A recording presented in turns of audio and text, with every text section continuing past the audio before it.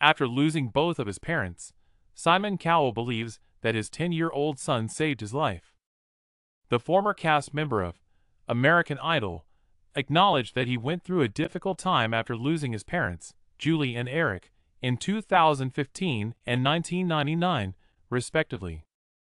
In an interview with The Diary of a CEO podcast on Monday, he said, "I think especially when I lost my mom, I was on a downward spiral at that point.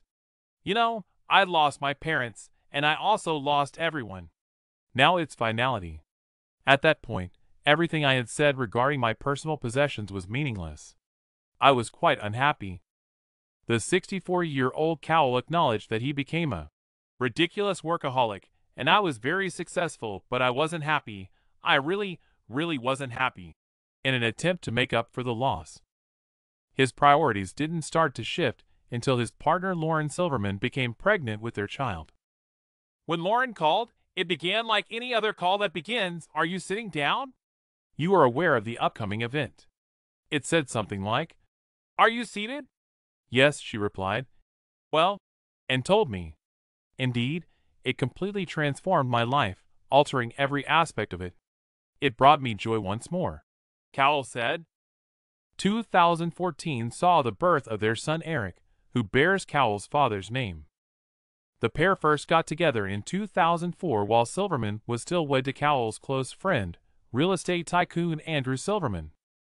In 2013, Lauren and Cowell announced their relationship to the public, and the Silvermans, who have a son called Adam, finalized their divorce.